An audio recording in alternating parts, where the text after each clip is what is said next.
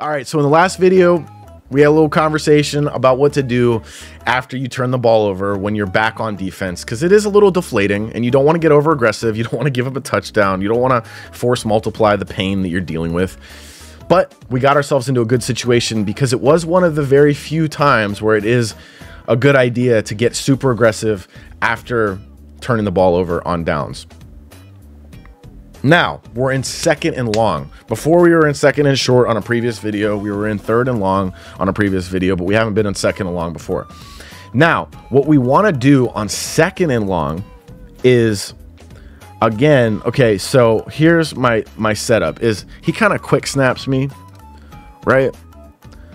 He kind of comes up and I'm starting to set something up, but he kind of quick snaps me. But what I want to do here is kind of my base defensive look.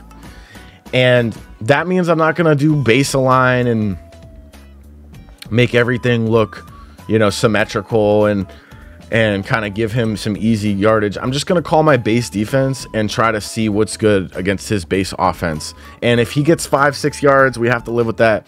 If we get an incompletion, we're very happy with that. We can go to that base align defense. And but if he gets to about 3rd and 10, we're just going to kind of play straight up. And sometimes you do have to play straight up. Sometimes you play a little bit more conservative. You play a little bit more aggressive. But there are situations where you just want to play straight up defense. And here we're kind of okay with a run. A 10-yard run's not that big of a deal. So we're playing straight up with an air of like, okay, we're thinking pass here, but we are going to be aware of the run.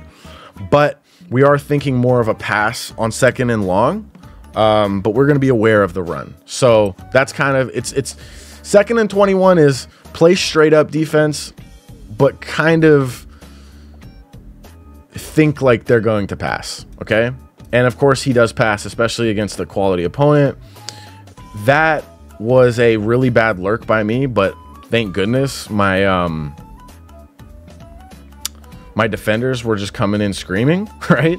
Because if I would have stuck to that running back immediately, I could have actually peeled off and lurked this ball myself, but I'm kind of out of position. I'm running like this. So that's really important to remember as a user. Don't get sloppy with your user. Get fundamentally sound, get to your assignment, and then you can peel off quicker if you do. Because I wasn't even able to click on and make a play on it at all with Woolen.